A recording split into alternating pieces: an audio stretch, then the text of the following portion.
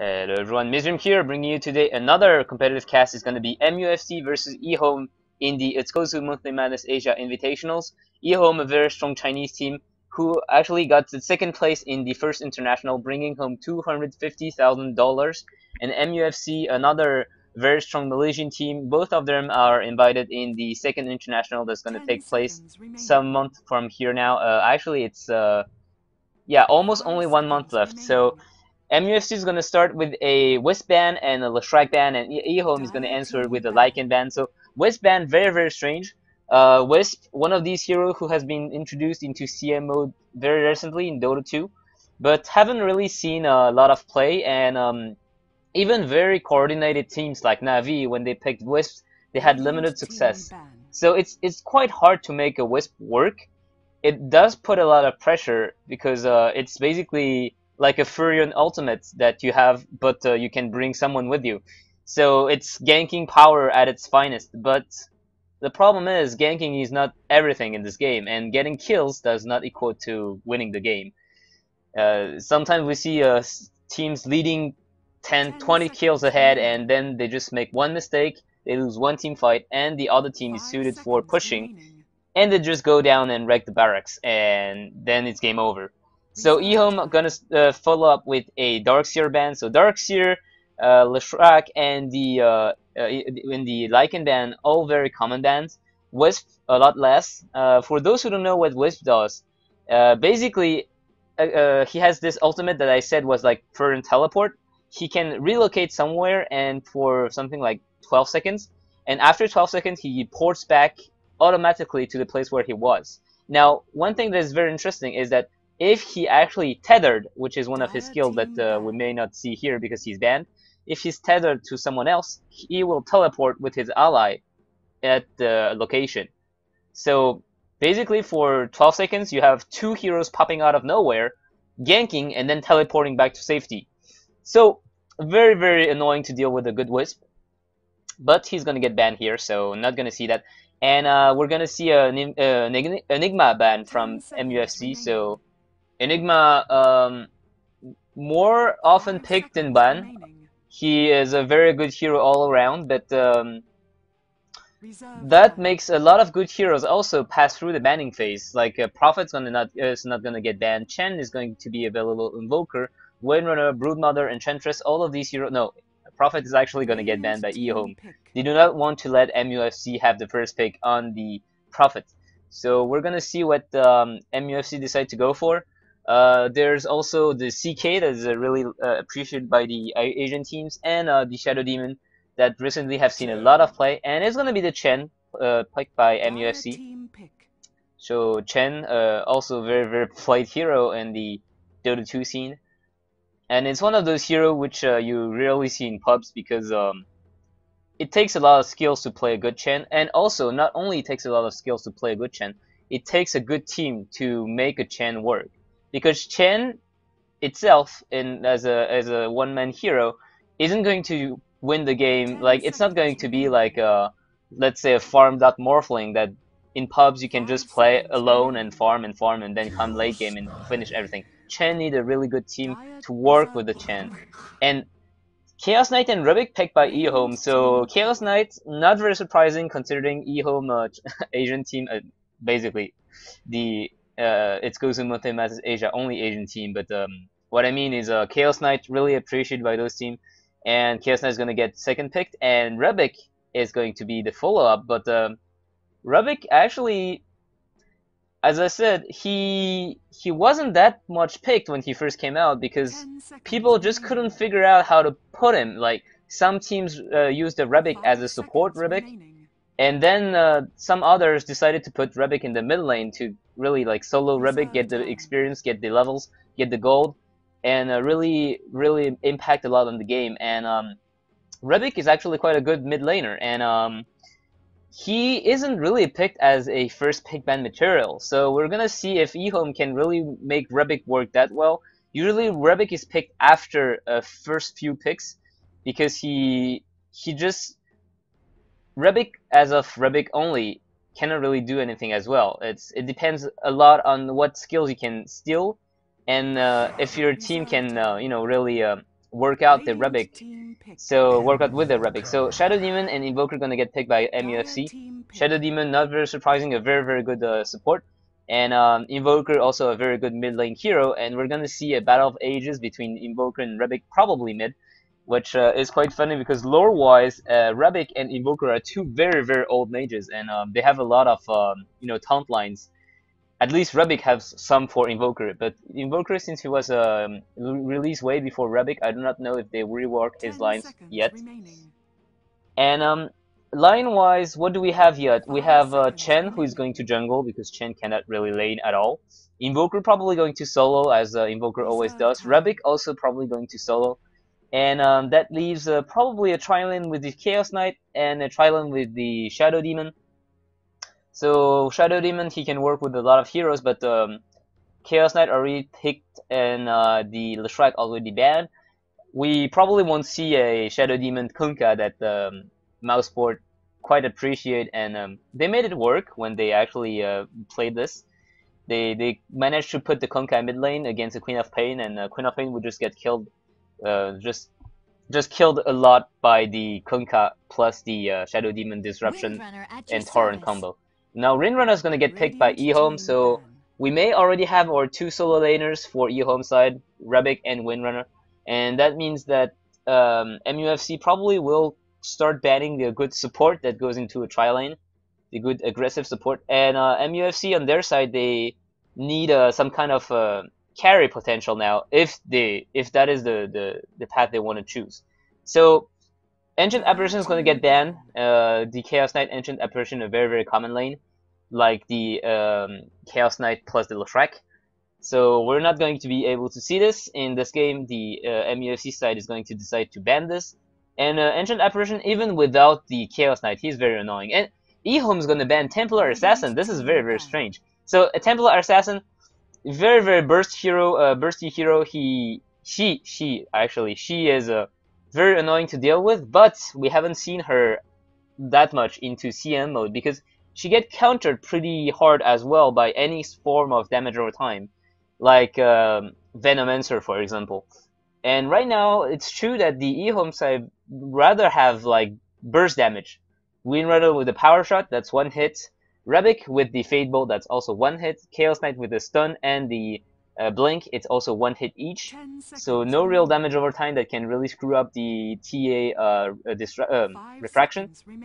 And it's true that with the disruption from the Shadow Demon disrupt, TA just has to walk in and put a trap and then meld and wait for the hero to pop again, and tons of damage dealt to the poor target, because with the Shadow Demon curse as well, 40% added damage to the burst from the TA. This is gonna take down any hero in one shot.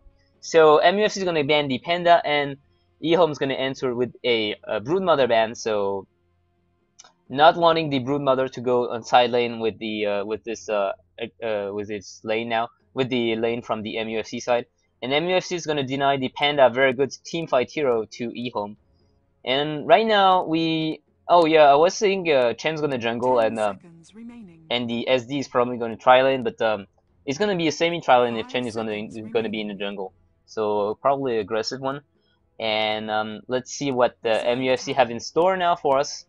So right now, as I said, EHOME, a lot of burst damage coming up for them. So ganking wise, they're very strong. And Lone Druid is gonna get picked by MUFC. Lone Druid, one of these very favorite carry nowadays, with the Clinks and also with the Morphling, because Lone Druid, not only he can really carry well, but also compared to the other carries, he's a sieging carry. That means that when you're in your base and you're trying to defend, Lone Druid can just send up his bear and not commit to the fight. So if you attack the bear, you're putting yourself in a position at risk. But if you do not attack the bear, your tower is taking damage.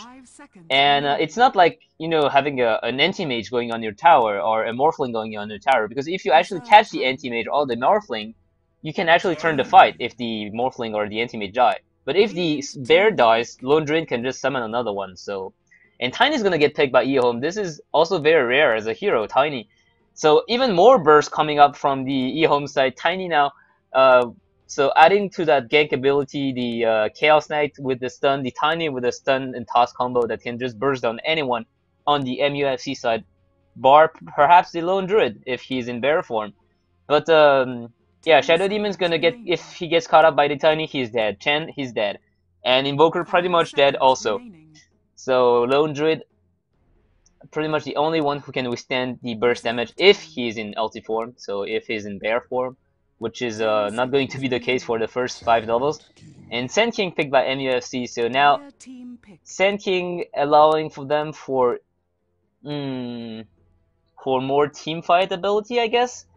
Right now in the team fights, what do they have? They have the Sand King ultimate, and they have the spells from the invokers.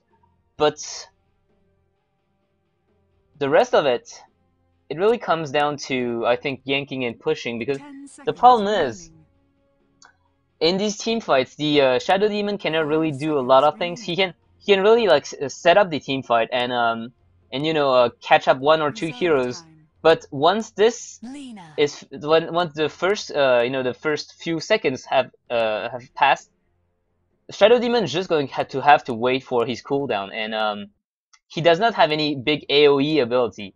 So Chen doesn't have any AoE ability either. He has just this hero that can really help out his team in team fights, and it's gonna rely on the Invoker and the Sand King in these team fights. What can they do, and can they really control the team fight well? Lena's gonna get picked by EHOME, so even more burst.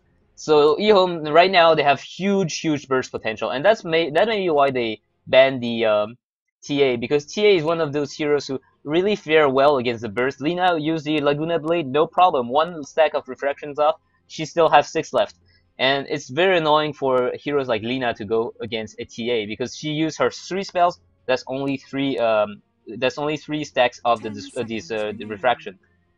So the MUFC side will have to be very careful about not getting picked off. And yep, the Dota version is still bugged out. We still have a headless Chaos Knight. So King J is gonna be on the Lina, Cupid Cat on the Chaos Knight, QQQ on the Windrunner, the Rebic played by MMY, and Lamb on the Tiny. So we have on the other side TFG played by playing Evoker, Nick on the Lone Druid, Ling on the Chen, Sharky on the Sand King, and someone who just disconnected on the Shadow Demon.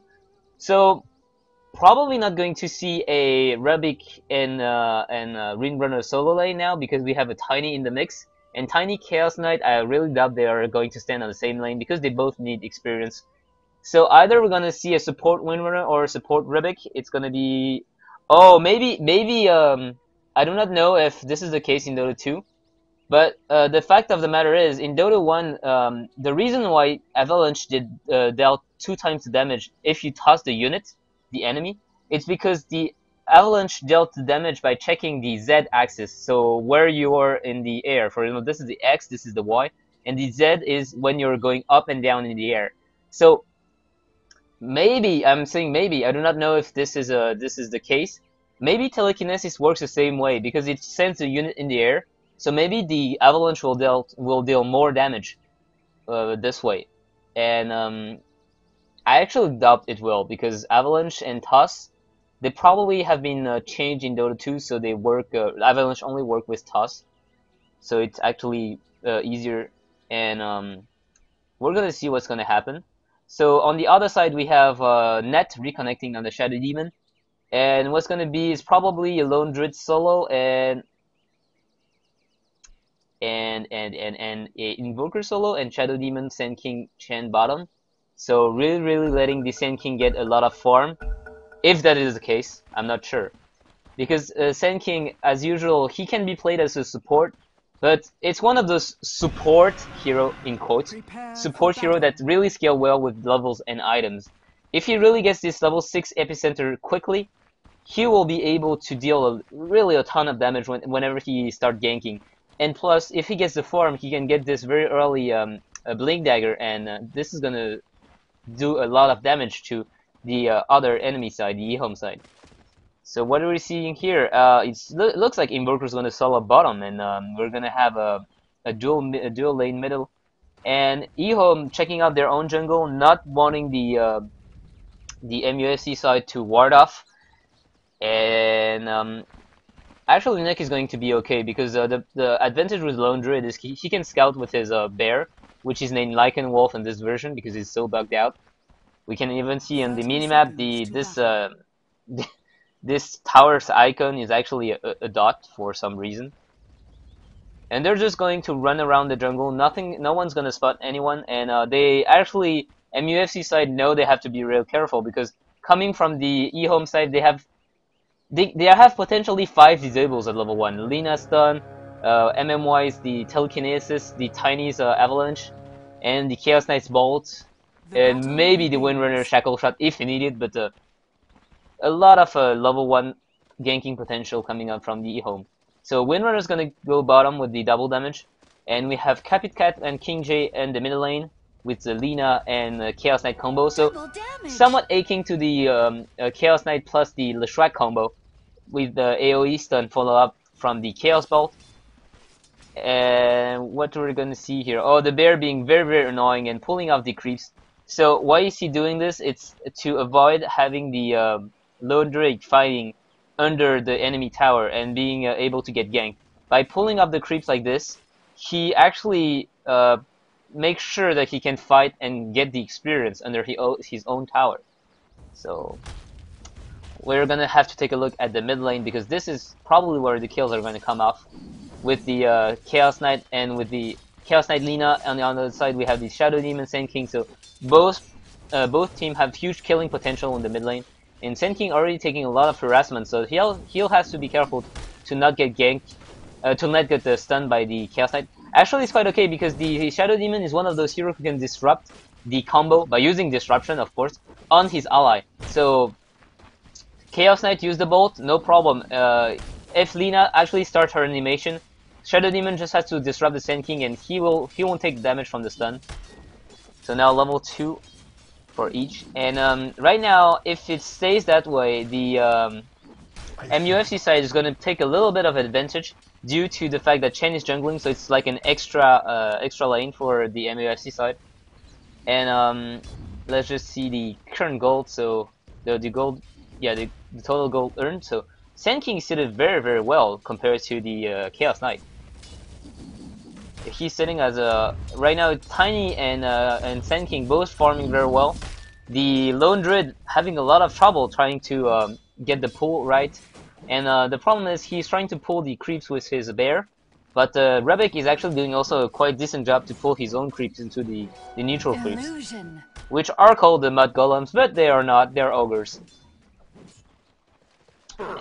And first blood on sorry, I missed the first blood. So Chen getting the first blood on the poor Windrunner. So probably going, yeah, it's Cold Snap pulled up by actually Satyr Soul Stealer. So not no extra disable here. Probably just getting the damage from the Shockwave and from the Chen's nuke. So now Chen with the first blood, a lot of gold in his pocket. He's probably going to get this fast mechanism, and he's going to be happy with it. So Lone Druid, we see so little gold earned, and he's taking what little gold he can. On the other side, we have the Tiny farming very well, Chaos Knight also quite well, and we see the Windrunner compared to the Lone Druid, both on the solo lane, and Windrunner even dying one still earn more gold than the Lone Druid, and even the Rebek here, the support Rebek earning more gold than the Shadow Demon. Same for Lina. Lina's gonna get initiated on, and we have a Sunstrike coming in, a stun from Sand King, and Lina, is she gonna stay alive? She needs one more right click to go down. She's using the self, so she's gonna stay alive, and it's actually Nick that's Sharky that's gonna be in danger. Nope, Sharky also using a self here, and Chaos Knight deciding not to go for the stun. So a bit of a trade-off going up middle, but each one using a salve, so no one dying here. Chaos Knight now with his bottle. Let's see the items, how it goes. And we have boots for the Sand King. Nothing for the Lone Druid. Shadow Demon only sitting was wards. And Chen, nothing else new. We have a gang coming out for nope. He's not going to go bottom lane. So on the Radiant side, no new items for anyone, and on the EHOME side, only a Bottle God on the Chaos Knight. So let's see what's the mid lane's going on. So Windrunner sitting level 4, Invoker level 5, and Invoker 14 for 7, and Windrunner 12 for 5. So she's really holding the lane quite well. And Windrunner is actually one of those few heroes. Oh, sorry, King J actually getting killed here, and he's gonna survive the last hit. Net going very far in, but he gets the kill. He gets a kill on the Lina. Lina actually waiting to Lina just stopping a moment to get to eat a tango, and that's actually putting her demise. And Cat's not gonna follow up the low health Sand King because he sees that the Chen is here with a Wild King Tornado. That's so annoying. I refuse you. Chaos Knight even using a salve, so very concerned here about potential damage incoming. So I was saying. Invoker actually, and Windrunner, one of those few heroes who can stand very well against Invoker with this Windrun. And you see that she's not even scaling the Shackle Shot. I do not know if this is a mistake, or if it's actually just the way QQQ wanted to build this Windrunner. She decided not to go for the Shackle Shot, but 2-level Windrun, and this adds 0.75 seconds of increased duration.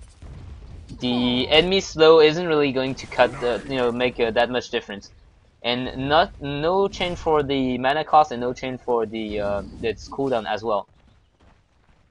So Lam here actually I think tried to go with MMY for a little bit of gank on the Lone Druid, but Lone Druid being very careful with his bear, scouting with the bear. And Shadow Demon is gonna get the invisibility rune, so we'll have to look out for a kill from the Shadow Demon. Lamb now sitting with his phase boots, so he can catch up Lone Druid. He has no boots, Lone Druid, so he has to be careful. If they run on him, he's probably going to die. And Net sitting here, very looking at the Chaos Knight, and Chen is here, so they're gonna go on the Chaos Knight, and Sunstrike gonna come in, and Nuke's gonna come in from everyone. Sand King follows with the Burst Strike and the Ursa Clap, and Lina couldn't save his ally. So, and in the meantime, it's actually the Lone Druid going down. So Lan catching him up. As I said, Tiny with this move speed, you see how fast he can go, like above 400 move speed. And right now the Lone Druid without boots, 315, and he has not scaled the rabbit, so no movement speed buff for him. And he's sitting very sad right now at 800 gold earned. If we see his gold per minute, yeah. No, this is current gold. Where's the gold per minute? Yes. Gold per minute, 116. So even less than the Shadow Demon. So he's getting outfarmed by his support hero. And this is very hard for him. He really needs the advantage of having a Lone Druid usually is when he gets this early Radiance, he can really put out a lot of pressure on the support heroes. Cupid Cat throwing a stun on the Wild King, denying him this tornado. And right now it's actually being very passive. Both teams are farming pretty well. No push has been attempted by the Chen. He's sitting in his jungle, getting his levels, and now he's level 6, so he has this ultimate we have to look out for. This Hand of God healing everyone, every ally at least on the map. And QQQ still sitting in the... So harassing the Invoker. Invoker going the plus Exhort, as we could see from the Sunstrikes going on the mid lane, and 4-second stun's gonna land on the Sand King. He won't be able to follow the Chaos Knight, but he actually already used his Burst Strike. I think he missed it. Radiant's bottom tower is under so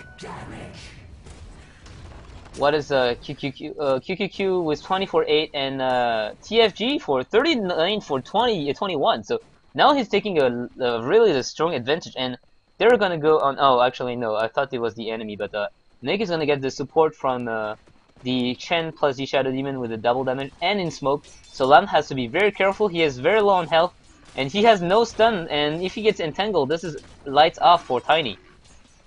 They're gonna catch up Rubik on the side lane. Rubik is gonna get disrupted, and Rubik's gonna go down instantly. No, he's not. Very good stun by Lam, actually pushing out the enemies. and MMY is running away for dear life, and he actually survives. I'm surprised at this. The Rebic being so squishy, and you know, Shadow Demon even landing a curse on the Rebic. I thought 2 hits would have brought him down, but very good play by Lamb, coming in just for the sake of putting pressure on the enemies and making them back. And MMY is gonna get pushed away by a Centaur. Chaos Knight getting a kill mid lane on the Sand King with the help of Lina. And right now, MUFC is going to look to siege the top tower, but they have a Tiny right now with the enough mana for an Avalanche again, and Rebic's dealing with full mana. And Tiny also has this Drum of Endurance right now, so even more move speed, even more stats, so 1.1k health, he's going to be hard to bring down. Rebic, on the other hand, 600 health only. Same for Chen and a Lone Druid, 700 health, so bottom lane, they're actually, you know, still farming up, both. With the Invoker actually being able to do something on the other side of the map because he has the Sunstrike, so global presence. Winner not having a TP, so she's not going to be able to help. Same Lina not having a TP. Cupid Cat, he has a TP, so if they actually go, and MUFC actually wasting a lot of time top lane waiting for something to happen. And they're gonna go in. The Centaur goes first to tank the tower, and Sand King actually getting stunned by the telekinesis, and Lamb running away from the tower. Is it that? Oh, very good stun landing on 3, and Sharky missing his stun. MMY now going in, and Sunstrike not gonna land on anyone. The Chen ultimate is gonna try to help his allies. MUFC's Sharky Sand King using his ultimate. No one dying here yet, and Invoker taking the kill on the Tiny. Very good teleport, and now Cupid Cat in a lot of trouble. He's gonna get killed as well. Very strange fight here. Very good stun and toss by the Tiny, getting 3, but no one actually being able to follow up on this very good Tiny initiation. Rebic now out of mana. He really has to back off. He has a tornado on his tail, and he cannot really survive against 3 heroes. And Net has to be very careful. He's low on health. And we have the catapult named the Dire Enchant pounding on the tower. 504. Let's see the XP graph. Experience graph was in the Dire's advantage, not so much, only 1k. And now it's at 0. And gold graph same. Now with the tower kill, probably going to go the way of the Radiant. So Nick trying to farm up as well as he can now with the few moments he has in the mid lanes and alone. So he's up to 178 gold per minute. It's nothing for a carry. It's nothing like a carry would want. At that stage of the game, he has 23 for 0 and 1 death to his book. As a carry, you usually want to have like at least 50 and 40 if you're under a lot of pressure. But 23 at 12 minutes into the game. It's harsh. It's harsh. He's looking very far from his Sacred Relic. Tiny gonna get pushed away by the curse from Net, and Cupid Cat being very, very aggressive here. He has to be careful. He might get stunned by the Centaur. And everyone's sitting in smoke here, but no, they're gonna get revealed. Yes, they're gonna get revealed by the Sand King here, and they're just gonna steal the creeps from the Chen. And meantime, QQQ and TFG are still sitting on the bottom lane. Farming up. Sand King gonna look for a kill on the Windrunner, but QQQ being very careful, running away. And QQQ going for Tranquil Boots, so this is actually pretty strange. Usually we see Windrunner either going for Phase Boots or Arcane Boots if she wants to help her team. Here she's looking at the Tranquil Boots to stay on the lane and withstand the harass. And she now has a invisibility rune, so we have to look out for the Shackle Shroud initiation, only level 1 though, so she's going now for Sage Mask, a Ring of Regen, probably a Soul Ring. So it's gonna make her able to get some mana from the Soul Ring. And she sees the Lone Druid. She's still in the Invis room. She also sees Sand King, so she knows everyone who's here. Her team also knows, so they'll have to be careful. And she sees Sand King going in. She's gonna try to land a shackle, and she's gonna land one perfect on the Sand King, denying Cupid Cat ability to Border Strike. And Tiny's gonna run away with low health. Chaos Knight also now is running away, and Net having a lot of very few HP left. As here fighting happening in the mid lane. Invoker using surviving the Lina Laguna Blade, and he's now gonna get saved by the disruption. Is she gonna get caught up? Yes, 1, 2, 3 strikes, and Cupid Cat's gonna get gonna get entangled by the bear. He's gonna go down as well. Lina using the Laguna Blade on the Invoker, not being able to kill him. And now Rebek getting chased by Nick. Is he gonna get shackle shot? Is he gonna get entangled? Winner with the haste, so she's gonna be okay. She's actually being very, very cocky here. She has to be careful. Nuke can bring her down even with haste. And Tiny looking to get the kill, but getting entangled. And this is gonna result in the Windrunner kill and stun missing. Cold Snap going on the Sand King, stalled by Rebek, but not gonna be enough. So 846 now. Experience graph still hovering around 0, and 1k gold for the advantage of the Radiant. So this fight going pretty well for MUFC side. They traded off for they killed the Chaos Knight in the mix, the Lina and the Windrunner. I think did they kill anyone else? They killed Tiny, Chaos Knight, and they destroyed. No, so no, this is not. No, it's not to the. It's not updated yet. So now Cupid Cat 4 for 3, 44 creep kill, 16 denies. Let's see here. No, this is the kill this. So for the Radiant side, we have the Invoker farming very well at 72 for 35, and Lone Druid only at 35 for 6, 36 for 3 now. And Lina, on the other side, we have Lina 13 for 6, so support hero. Shackle not gonna land. Oh, I'm sorry, Chen actually getting the kill on the Chaos Knight again with the help of Sand King. And we have the Tiny 72 for 6 as well. Winner 41 for 10, Chaos Knight 46 for 16, so they're all farming pretty well. It's aching to this Radiant side, 38 for 4 against 41 for 10. And 46 for 16 for 31 for 7, but you have to remember we have the Chen in the woods, so this is extra experience for the Radiant side. And they're going to look to dive the MMY and Lina bottom line. MMY with the Rebek Lina, both very low health pull hero, and Disruption's gonna land. Shadow Demon's gonna get disrupted. He's gonna get sent in the air, but no matter. And now 3 teleports coming in, 2 teleports coming in. The Shadow Demon's gonna die before getting sent off to base, and Sand King also getting caught up. Now Lamb getting Cold Snap, and he's taking a lot of damage sorry, Invoker's getting killed in the meantime by the Chaos Knight plus the help of the Rebek and the Windrunner. So too much disable coming in. And Lan almost dying to these 4 spirits named Trent in these versions. In the meantime, Lone Druid taking a tower middle. So 4 for 1. 4 for 1. Only the Lina dying here. And in the Radiant side, everyone dying bar the Lone Druid. And the Radiant side, the Dire side, not having taken a single tower yet, and they're probably going to look for the tower. Sand King sitting here in the side lane, but he has no epicenter. But he has teleport support coming in. And yeah, we see the Dire side running away. They are low on mana, they do not really want to do to make any mistake. And Chaos Knight's Illusion actually taking the tower, so I'm surprised Sand King not even trying to deny the tower. He might have been concerned by the probable, for example, smoke or something, but still strange he didn't even try. So Lan now sitting with the face boots and Realm of Endurance. With that much gold, I'm surprised he didn't go for early Blink Dagger. So instead, he's just gonna bank on the move speed from the face boots and the Realm of Endurance. We may even see him going for. Nah.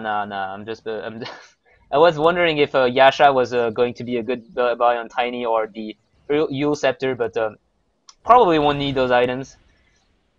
Who knows? I'm not a Tiny player anyway, so banking on and stacking these move speed items. And there he's gonna use his combo on the Forge Spirit to bring them down. Forge Spirit actually dealing a lot of damage to the Tiny, because Tiny has very low, very low armor. So now Invoker has to be careful.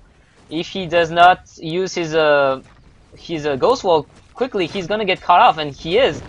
So, very good Force Staff to to dodge. And Lina's taking a lot of damage from the Force Spirit. She might go down. She will go down.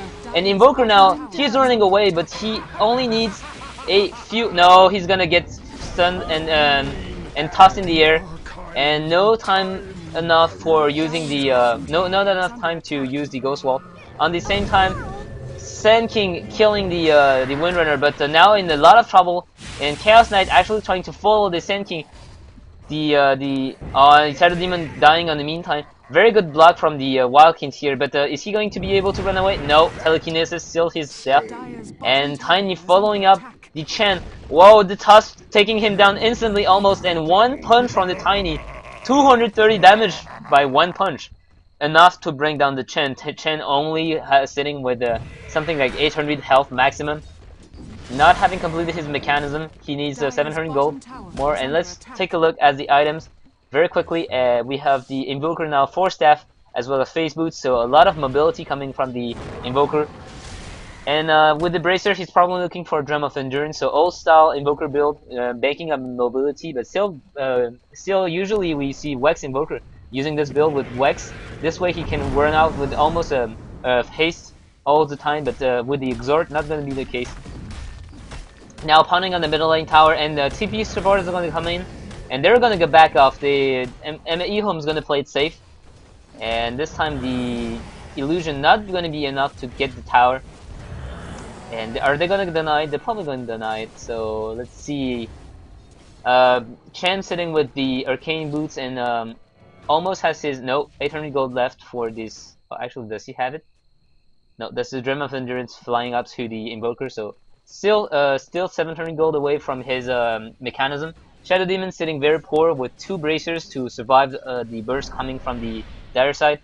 Lone Druid also very poor. What does he have? No, actually he's 100 gold away from his relic, so he has to be careful. He's probably gonna catch up the Lina. Is he gonna go on her? Looks like it. And Entangle at first hit. This looks very bad for the Lina, but nah, he's not gonna push his luck. He doesn't want to get caught up with that close to his sacred relic. And Sand King now also with a Bling Dagger, so they have to be careful, the EHOME side. Lina, what does she has? Lina has his smoke and nothing else. Tiny now with how much gold in bank? 2.5k, so he can go for a Bling Dagger if he wants. Not knowing if that is what he wants. Windrunner also buying up her mechanism, 10 gold away from it. And Sand King actually stunning the Windrunner, but his ultimate is gonna get denied by the Shackle Shot. Tiny's gonna get caught up by the Curse, and Sunstrike not gonna land on the Tiny here. He's running so fast, and now he's probably gonna get stunned up by the Sand King. Yep, he's gonna go down from the combined gank by 3 heroes. I'm surprised here that Sand King, instead of stunning both of them in the camp here, he didn't blink out and stun in this line. He just walk up and stun the Windrunner. I don't know why he did that. Maybe he wanted to keep the Blink Dagger in case something went wrong, or... But fact of the matter is, Windrunner could get away from this mistake. And Windrunner now with the mechanism completed. Chaos Knight with the drum and power threat. He's actually pretty poor at this pure Cupid Cat. They're gonna get this tower. He's sitting with 1.7k gold. So let's see what he's gonna go next. And Rebek now looking for this 4 staff. He has the Staff of Wizardry. So here's the arcane boots as well. How many arcane boots do we have on each side? Only 1 on the dire side and only 1 on the radiant side. So not a lot of sustain coming out from both of these teams. Hero levels wise, we see that the dire again taking the advantage, and the gold advantage from the radiant actually fell off now. QQQ looking at what's on the side. He has to be careful not to get caught by the net. And both sides now are farming pretty happily. They're looking to get their core items. And Tiny actually going for the Yasha. So I was saying Tiny is the Yasha going to be good on Tiny, and I was actually saying this jokingly. And he is looking for the Yasha. So probably going to go for the Manta style. So probably going to go for a Battle Tiny in the form of Aghanim Scepter. Really banking on that right-click damage, and Yasha actually not that bad. The agility a bit wasted, But giving him this attack speed he really needs if he goes for this attack speed build. I mean the Aghanim build. And Aghanim build, usually you will see him with some very raw attack speed buff. So they're gonna use a smoke like a Aso Kriaras or a Mask of Madness, but nothing usually as like a Manta. And now they're gonna go on the Tiny with the Invis he's not gonna get revealed as fast, and Invoker's gonna go down instantly. Very good disruption, saving the Invoker. They're gonna run away. Tiny still. The Invoker still goes down from the Laguna Blade. Lots of damage coming from the Radiant side, and Sand King ultimate not doing anything. He did not catch anyone but Tiny, and Tiny still quite tanky, 1.5k gold HP, and 3 are gonna go down. Net gonna TP away for dear life, and yes, we see now a lot of kills coming up from the Radiant side. Very good smoke, and they're gonna go and look for this tower. Tiny with the 15 charge in his in his magic wand. Also, so two drums of endurance for this EHOME side, but drum of endurance, man, very good items all over the place. So even without this this active ability, this buff, it's still a very good item, giving 9 of each attribute, 9 damage, and 5% movement speed, 5% attack speed. And Net not going to be able to do anything to prevent this push from happening. The only thing he can do is Shadow Poison from that far away, and Shadow Poison isn't going to do anything but give the vision on the high ground. And he has to be very careful. Very good Force Staff, actually pushing the Shadow Demon, so he's going to go down. And then the TFG has to be very careful not to get caught up. And who used the Force Staff? Was it the Rabbik? I think Rabbik pushed the Shadow Demon in the EHOME side, so have to be very careful. No, the bear is gonna TP in time. So Shadow Demon getting pushed inside the enemy team by using the Force Staff. Very good Force Staff used by the Rabbik. This is an initiation we do not often see, but is very important. The Force Staff cannot only be used on the ally, but also on your enemy. So now we see Chaos Knight going for this BKB, and he's right to do so. He really needs to stay in this fight, and with the BKB up, he can just withstand all the AoE from Invoker, Sand King ultimate. He does not have to run away. He can stand the brunt of the fight and deal a lot of damage. And he's only 300 gold away from it. So Lina now also, so King Boots, 1 Bracer, QQQ mechanism now sitting with 2k gold. So maybe looking for Force Staff as well. Windrunner God, we know that she loves the Force Staff. And scouting the Tornado, sorry, the Roshan. God, that version is so bugged. Scouting the Roshan with the Sunstrike, seeing that no one's here. Tiny now can actually complete his so Chaos Knight buying the BKB. Tiny can actually complete his mental style if he wants it. But is he going to buy it before he buys the Aghanim Scepter? I'm not sure.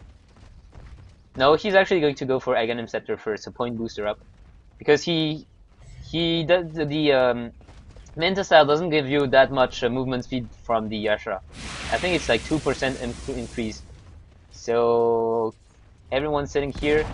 We have the Invoker actually taking the last hit with his Force Spirit, and MMY now also with the Force Staff going also for the Ogre Club, so probably going for the BKB as well. And with the 2 BKBs up on the other side, they're going to look very well in the team fight. Sand King, as time flows, he's going to be less and less powerful due to his epicenter not scaling that well. And they're going to go on the chain creeps. Oh, actually they catch a chain as well. And Cupid Cat not using the BKB right now, and now he used it, and he's still taking a lot of damage. He has to be careful. The mechanism popped by the EHOME side. A lot of damage coming out on the Invoker. The Invoker dying right now, and Cupid Cat running away for dear life. Nick still standing in the middle of the fight, and Nick actually getting saved, and Tiny burning away, but Nick is gonna go down. Yes, he is, and now Shadow Demon running for dear life. Is he gonna run away?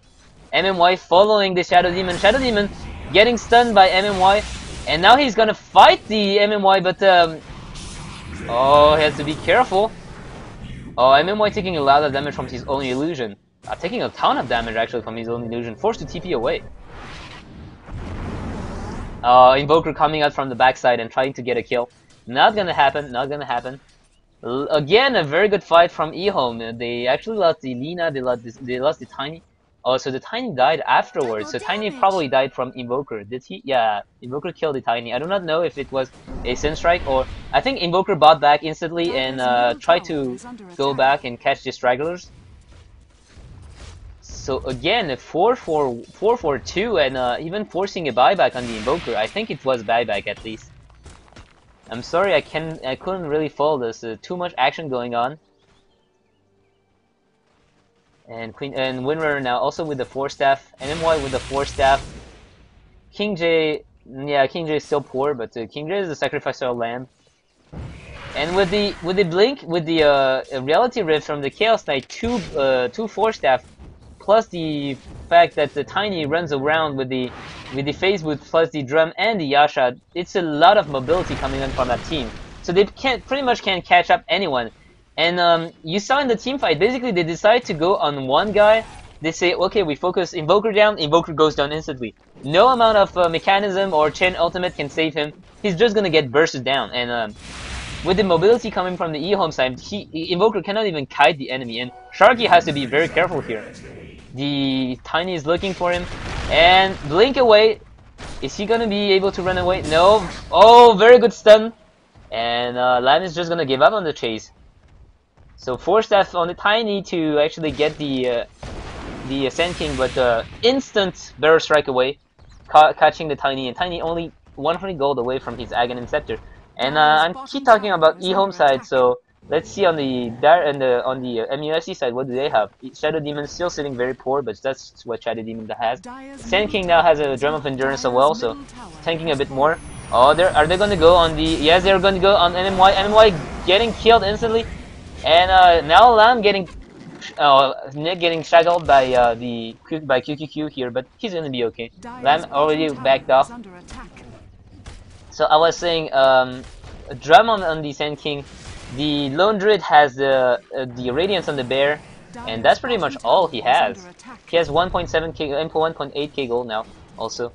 And Chen only sitting with his Mechanism and Arcane Boots, very raw Chen. And Invoker phase boots, 4-staff, and forcing to go for a cloak to avoid getting killed and sniped instantly. Maybe going for a pipe. The god knows they might need a pipe with all the magic damage coming from the Radiant side. I'm surprised no one went the pipe quickly. And did I hear a gem drop? Yes, I heard a gem somewhere. Who has a gem? Yep, the gem is in the base, so MMY is gonna take it with the Invoker. And Tiny now with the Aghanim Scepter, look at his big tree, swinging this big tree around. And he has 300 base damage almost. His illusion are going to deal so much damage actually. Illusion deal base damage, so it doesn't take into account the plus 33, but plus 33 is almost nothing. Usually we see heroes like carry heroes, you know, getting like a Daedalus or a Monkey King Bar. And you know, when they use the illusion, the illusion are still very powerful, but they do not take the damage from Daedalus or the Monkey King Bar. Whereas here you have the Tiny with a very big base damage, and he's looking very strong. And if he has this illusion, every illusion is not going to deal like 100 and foregoing the plus 200. They're going to do 283 strikes per hit. And now they're going to go on the Ro16, and Ro16 taking so much damage right now. Cupid Cat also taking a lot of damage, going to get scouted out by the Sunstrike, but oh, actually, the Radiant is pretty close to this. The Bear is far away, and are they gonna go? And the King J is gonna scout out the Shadow Demon. They know where the Shadow Demon is. EHOME Lan is actually going to very good Centaur Stomp and Double Stomp here. They're gonna go on it, and Sand King ultimate and going in. MMY dropping instantly. Chaos Knight taking a lot of damage. He's gonna go down as well. No, he isn't. He's running away, but Sand King is gonna catch him up. And in the meantime, Lan going on the Shadow Demon only. So Shadow Demon for 2 heroes and the ability to deny the Roshan. Yes, indeed. The MUFC side is gonna take that, and they're gonna push down this tower. Only 300 gold, 300 health left, and nothing really EHOME can do. And Tiny looking behind for some stragglers, I guess. He has to be careful. Oh, MUFC going to go for the base. This is very, very risky, and they're going to go for it. QQQ sending a very good shackle shot, shackling 2 in the, but the mechanism is going to pop. King Drake taking a lot of damage. King Drake's gonna go down from this, and Lamb running away. Lan, are you gonna catch up someone? Very good Shackle again, catching the Chen and the Invoker. Chen is gonna go down, but Lamb is actually getting caught by the Entangle, and Bear's gonna go down. Sand King is still alive. Only the Chen dying in this exchange, and no, actually the Shadow Demon as well, and he actually is now alive again. And the barracks went down. The barracks, are they gonna catch someone? They're gonna catch the Bear. They're gonna pound on the Bear, and yes, they're gonna catch him. And that's how much time without the Bear? That's 95 seconds without the Bear. So Lone Druid will just have to farm in the meantime, and without the Radiance, he's not gonna farm that fast. But MUFC, very good decision here. They went for the barracks and they got it. That's very important. The heroes respawn, the Roshan respawn, but the barracks they don't. So now they have an advantage. And let's see if they can capitalize on this. We see the experience graph going down. For the Dire, they had 10k advantage, and now they only have 4k. So 6k experience going for the MUFC side in about 8 minutes. And gold graph is, yeah, going from 4k advantage to 3k advantage from the other side. So 7k gold lost for EHOME in this exchange. So what are EHOME gonna do? Lina now sitting at level 11, and Scouting not gonna see anything. The Four Spirits sitting here to see if the EHOME side is actually going to go again on the Roshan. And you see how much the Spirits can do as damage. They took away at least 300 damage, 300 health from the Chaos Knight, and a lot of wards pop down here. They have 2 wards there on the top, and actually it's 2 Observer wards, so a little misplay here, I guess. Yeah, how come they have so many wards there? And QQQ force-staffing himself after missing this ward. The Tornado being a huge pain in the ass again. And they're just standing in the mid lane. They do not really know what to do. They're afraid to engage. And Tiny bought the Manta Style recipe first. This is strange. There's no real advantage to buying the recipe first. Chaos Knight now with the Vitality booster, even adding up to this health pool. And QQQ at last finally killing this ward. And he now has a ultimate orb, so he's feeling pretty confident as well. So now they're gonna go on the Roshan, and the Dire side is actually, the Radiant side are actually pretty spread out. So Roshan might be getting killed, but they have to go and kill it faster. Right now, yeah, right. The MMY is actually delaying the enemy with the King Drake, and they're delaying him pretty well.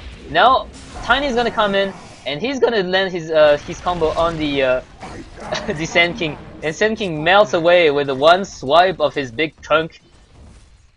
And they still haven't got Roshan. Roshan now ever so low on health, and now that they killed the Sand King, now that they know that the Sand King can blink in with the ultimate, they're probably going to go.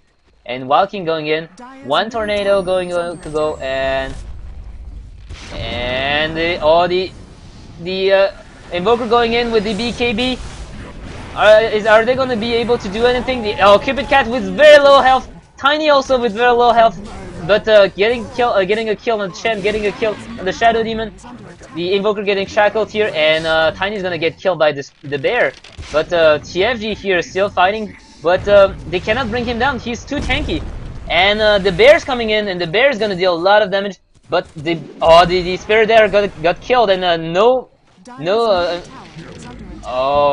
very good shackle shot here by the Windrunner, picking off the Invoker that was ghost walking away, and the Bear could get summoned. He still has 4 seconds, and QQQ taking a lot of damage, and he has to be careful. Oh, Nick getting caught up by NMY, and that is a free kill for EHOME. Yes, please, a kill on the carry.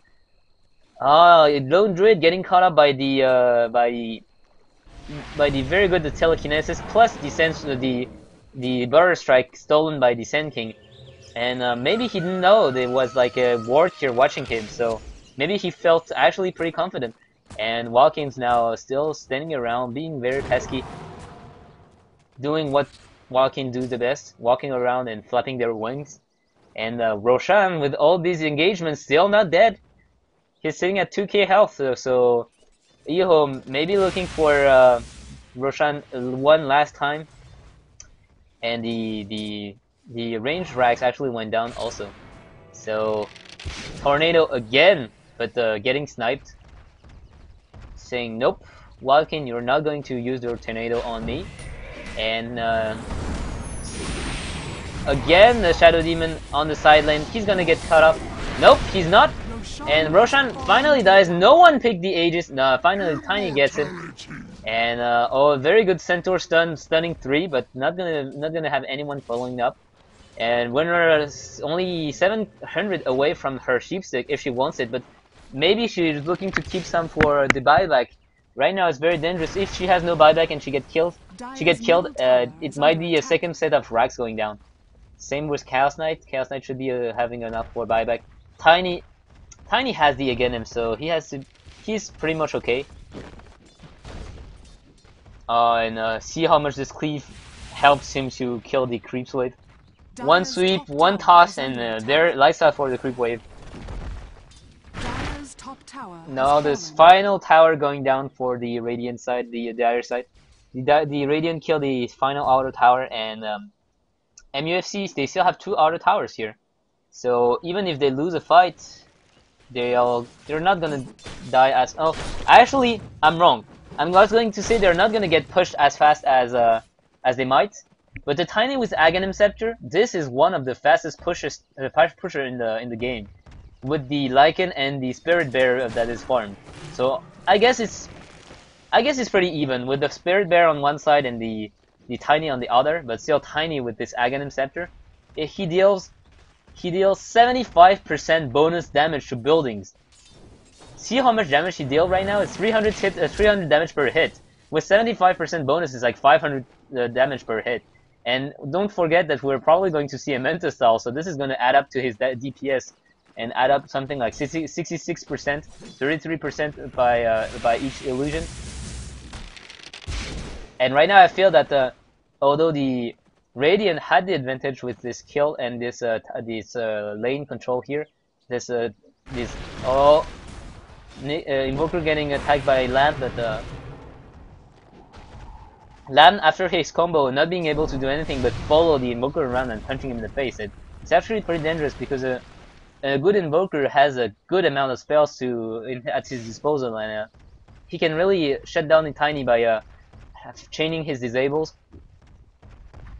So Tiny now with his mental style, I was saying they got this lane here, they got this racks, but it doesn't seem like they're capitalizing on this, and I don't see like now I see that EHOME is going to go back and yeah, we see the gold graph going down and up again, and now this again. Oh, actually, it was in the Radiant favor here, so it goes down again, and now it goes up again for the Radiant. So I guess I was wrong, but experience-wise, it's again going down to the advantage of the EHOME side. So let's see for the Radiant, what items did they got? Sharky standing up with the Ghost Scepter. I'm not sure it's a really good idea. He has a Force Staff as well, so more mobility, always good. But Ghost Scepter here, man, you're not probably gonna get killed by Chaos Knight swings or Tiny punches. But the Ghost Scepter, as soon as you pop it, if you pop it wrong, it's getting a one-shot kill by the Laguna Blade plus all the nukes coming in from the Radiant side, the Dire side. Blade Mail on the Lone Druid plus the Lone Druid. What is on his bear? His bear has the Hyperstone only, so. But he's sitting at 3k gold, so pretty okay. The Shadow Demon now is a Force Staff as well, and Power Tread, so even more tanky than before. Still nothing really huge, but so Chen, he's looking for his Aghanim Scepter, but still 1.7k gold away from it. Invoker now with Black King Bar, the Force Staff, and almost up to his Yasha with the Drum of Endurance. So everyone's farming pretty well. Lina, the only one on the Dire side not having anything but like Arcane Boots and 2 Bracers. Tiny with the Manta style finished, and Aghanim Scepter, Drum, Phase Boots, and of course the Aegis. Windrunner now has her Sight of Vice, Gem of True Sight just bought, and Mechanism plus Force Staff. And Tranquil Boots, she might want to change this later on. Chaos Knight only with Black King Bar, Drum, and Vitality Booster. He's looking towards his heart, but he's far from it. He's still quite far from it. And it's quite normal because he keeps on getting killed. And Rubik also now completed his blocking bar, so a lot of the Invoker is gonna lose a lot of potency in these team fights because his spells are gonna get cut. But it's okay because he's still an Exhort Invoker, so he deals a lot of damage. If you see here, 260 per hit, damage per hit, and Exhort Invokers actually, even if they can't really deal a lot of damage with their spells, the Force Spirits are going to deal a lot of damage, and the fact that his right click is actually pretty powerful as well. It's going to be good. And smoke used by the Radiant, the dire side, and they're going to run into Invoker. Invoker just sitting here. I do not know what he's doing. And now he sees the he sees QQQ, and they're just going to change the disable. Laguna Blade even used by the Lina to make sure that he goes down. No, they do not want him to go away, to port away, or to blink away, or force staff, or whatever. 4 heroes actually smoking up to get 1 kill. It's pretty costly. But it's late game, so Invoker killing him like this puts him a bit away from his side of Vice Sheepstick. And right now, not a whole lot happening. Everyone's just sitting here farming up on each side. So EHOME farming their side on the forest and getting the kills, and whenever there's stragglers running in the forest. And warding wise, we have to see that there's almost no wards. It's only sentry wards. They have no vision whatsoever. The Radiant, no wards. The Dire, no wards. So right now they're pretty much playing blind and playing safe. We see that even Nick is being so careful that he's only sending his bear to burn down his the enemy creeps. He's not sitting close enough to get the experience because he fears what is coming here, which is a gank. Spirit Bear still sitting around, and Chaos Knight looking for something, and they're gonna get the bear, but nope. Oh, the bear gets resummoned, but still dies. And Lone Druid, what are you doing here? He's getting blocked by the Chen's giant wolf, and he's gonna try and TP away. He is. This is a big mistake by Chen, blocking his ally with his wolf, and this forces a TP from the Lone Druid, and now it's a TP he doesn't have. It's 60 seconds without the TP, and he has to run back in. So Tower taking a lot of damage. Are they gonna go and try to defend it? Right now the game is still everyone's game. Nick is TFG is gonna initiate with the defending blast. The bear is gonna get brought down, and the bear just respawned, and actually the bear doesn't have any items, so it's okay. All the items are transferred on the Lone Druid, but still this is a free bear, and it's 70 seconds without the bear, without any entangle. The tower got denied, and they're probably going to look for the middle lane tower. Oh, see how much damage he deals! 1 swing, 2 swing, and 3 swings, and boom! No more tower. Oh, this Tiny pushes the tower so quickly. And look at just the illusion damage on the tower. Can you just imagine? These are illusions. These are not the real. This is not the real Tiny. And when the real Tiny is gonna come in, the tower is gonna go down, but in 2-3 swipes. So the chaos, the Force Spirits stolen by MMY, using them on the enemy's Force Spirit, and Illusion is gonna get popped by Chaos Knight and Tiny, and Sand King coming in, blinking away. The Meteor's coming in to kill the Illusion, but too late. The tower's gonna go down. And now Lamb's looking for something. Lamb also has this boost of travel, so he can teleport if there's a problem. And oh, the Tiny's Illusion now pounding on himself. And they have to be careful. They have to be careful. This tower's taking a lot of damage. They have to do something. They cannot just stay there and siege the tower, the barracks. And they're gonna go in, and they're gonna take the tower, the barracks. The glyphs has been used, and now they back off. They really back off? Are they really backing off, or are they? Yeah. I was thinking about a smoke bait, but Tiny's gonna come in and save his tower. So we see here the advantage of having pushed a lane earlier is the fact that when you actually attack an enemy lane by yourself, if you have no one's defending, you have to do something. You cannot just stay here and wait it out. You cannot siege, because the lane is gonna push, and as you saw, it took down one tower and the other tower is almost dead. The bear scouting out. Roshan not up yet. Only a matter of seconds now. MMY running around. Arcane boots, 4 staff, Black King bar, 3k gold. So in Windrunner 2.6k gold as well. King J and Alina, 3 bracers, 1 magic wand, and only 1 smoke of deceit. Poor man build. Yep. And Chaos Knight now finished his Heart of Tarask, so no buybacks for him, but oh, so Tiny using his illusion to scout. Maybe baiting, but they're gonna see that it's not the real one. Oh, actually, Net is actually going to go on the illusion. He knew that it was an illusion because he didn't get dispelled out of smoke. Still, he decided to go on him. I do not know why. And all the Radiants are actually hiding in this jungle. They're waiting for a good opportunity to get a kill. They won't get any. So Gem also on Shadow Demon. All the item transfers to the Lone Druid and not on the bear. Oh, actually he's going to give the Radiance to the bear, so the bear can scout and burn. The bear is gonna get caught and he's not seeing them. This gives a false sense of security. Tiny is gonna get the Sand King, and Sand King getting saved by the disruption again. And he used the BKB, and this is a big fight. Everything's going on. The Invoker dying, buying back as soon as possible. Sand King actually managed to get his ultimate out, but QQQ good 4 staff running away, and fights happening everywhere. Windrunner sniping the Sand King. The poor Chen actually getting caught up again. And this is looking very bad for MUFC.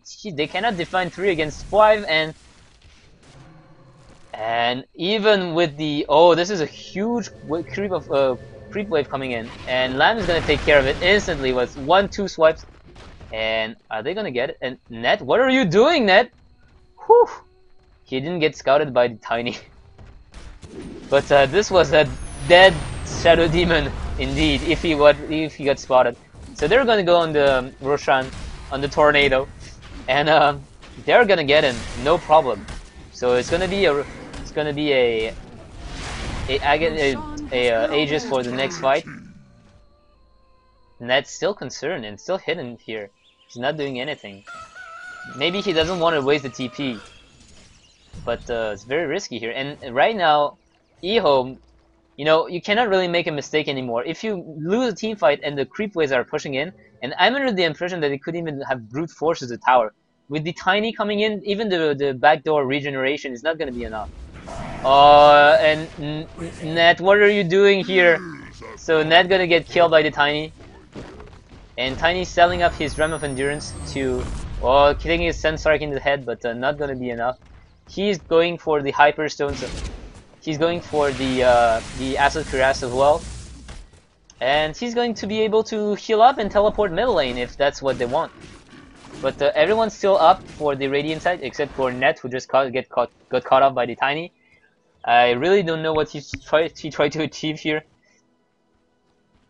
I mean, come on, the Tiny is so farmed up. He's so fed.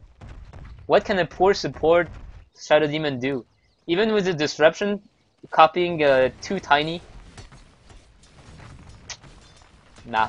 Anyway, so they're gonna defend the top tower, the top lane, and I think that they're just gonna take right now, since they have this the range of that cleave. The range of that cleave. So I'm guessing once they have pushed down the lanes, they are going to look for a push, because right now they're looking very, very good EHOME. See the difference in gold earned, it's like doing a roller coaster, and now it's again for the EHOME side, advantage for the EHOME side. Experience-wise, 20k experience in the advantage of the Dire. They are looking so good, EHOME. And MUFC now, Acid Cuirass, Blade Mail, Radiance, it feels like it's a lot, but it's not enough. Oh, Chen now has the Aghanim Scepter, so they have the sieging power. And Chaos Knight with a double damage in the bottle, so they have to be very careful. Oh, the Shadow Demon's gonna get caught up, but in the meantime, Cupid Cat taking too much damage, and Cupid Cat using the ultimate right now, but everyone's low on health. Cupid Cat still alive here. Shadow Demon get killed, and Chen using the Hand of God. Chaos Knight died, but The lone druid taking too much damage. He's gonna go down as well. Tiny swipes 1, 2, 3, 4, and he's gonna kill the Chen. Invoker running away. Invoker, is he gonna run away? No, he's not. A telekinesis followed by a hex, and now Invoker run away. Invoker not going to be able to run away. Sand King, this little burst right here, he's so afraid, and he's gonna force stamp himself away. Thus he has a TP. He has no TP score, so he has to waddle back to base. And whoa, this is looking very, very bad now for the MUFC side. Nick actually bought back, but now Tiny's gonna just go in and pound on the range barracks. 1, 2, 3, 4, and 5. That's how much. That's how much health. 1.5k health down in an instant. And same for this tower. See, punch, punch, punch, punch, punch. Only the glyph's gonna save the tower for a few seconds and punch a few bits. And now it's over. The second melee barracks is gonna go down. Everyone actually alive for the Radiant side, bar the Invoker. So we're gonna have to see. And Tiny is getting attacked. Winner is gonna get attacked as well. Winner is taking a lot of damage, and the Laguna Blade going to go on the Shadow Demon. Now the Sand King ultimate not hitting anyone. Kingdra is gonna go down, and EHOME QQQ is actually killing everyone. Sand King also gonna go down. Very, very good. Extremely good telekinesis is here, you know, stunning everyone, and now it's gonna be GG. Sharky calls the GG. Invoker, nothing he can do on his own. He can delay as much as he can, but now everyone without the buyback, and 40 seconds is way enough time to bear down all the towers. So GG gonna get called, and TFG trying to get the last kill on QQQ. Is he gonna get it? Yes, he is. And MMY trying to get the revenge and going on TFG using the Sun Strike. Now stealing up the Chaos Meteor, and TFG, be careful about the Meteor. He is force-stepping himself away. Winner and buying back, and you know, melee barracks going to go down as well. The game is over. The game is over anyway, but they still want to have fun. Tiny here buying the Assault Cuirass. Still with 5k gold with the Assault Cuirass just bought up. This is insane. So very, very good play by MUFC and by EHOME. MUFC putting a good amount of pressure in the early game. Considering EHOME had a stronger ganking lineup and the burst damage, they still managed to get a tower, and I gotta say, good play by MUFC, but better play yet by EHOME coming back in this fight. And I'll see you guys for the next game. It promised to be very interesting as well. See ya, guys!